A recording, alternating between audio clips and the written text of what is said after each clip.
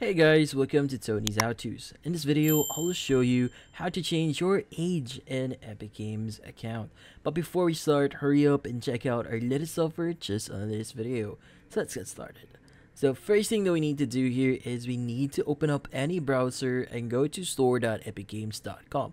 Now you might be wondering, why are we not accessing the application itself? Because we'll be accessing our account information, in which case it's going to actually open up a new browser or our default browser here, which in turns it's going to be the same thing. So in here, what we need to do is log in. So at the top right, make sure that you log in first. And once logged in, let's go ahead and click on our profile icon. Now from here, we need to access the account section or option here. Click on it. And from here, you should be able to see all of your account settings.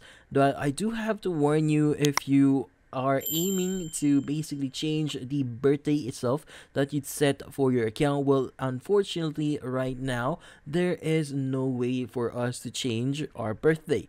Now the other ways that you could do this is via creating a new account or contacting support.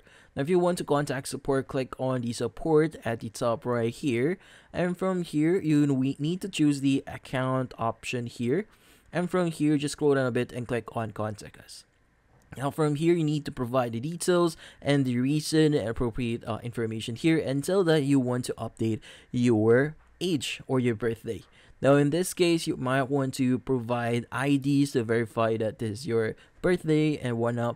But yeah, so another thing that you could do here is, if you're just aiming to like play games that is above your age itself, or you want to change the restrictions for games that you can play here, well, you could really do that in the section for parental controls.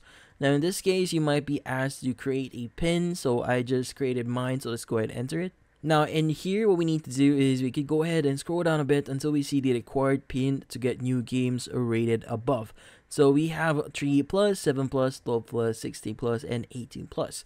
So this actually determines what type of games. Like for example, you won't be able games that are above the 16 plus setting here.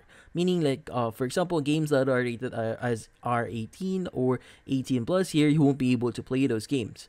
But if you set this to 18, any 18 plus games you'll be able to play it. But unrated is meaning your games are unrated, so you can play everything. Now from here, you can go ahead and set that, and you should be good. And that's about it. So thank you for watching. If you have any questions, feel free to ask in the comment section. If you enjoyed this video and found it helpful, you could use the link in the description to subscribe. See you in the next video.